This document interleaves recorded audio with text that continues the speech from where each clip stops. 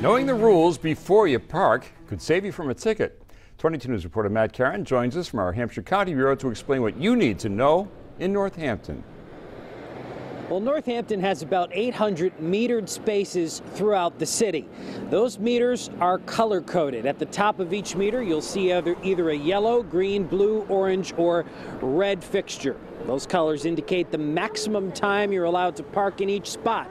Yellow is 30 minutes, green 1 hour, blue 2 hours, orange 4 hours, and red 10 hours. Once you've parked, though, for the maximum time allowed, you're not allowed to feed the meter to extend your time. The city wants you to move your vehicle to allow other drivers the fair opportunity to park.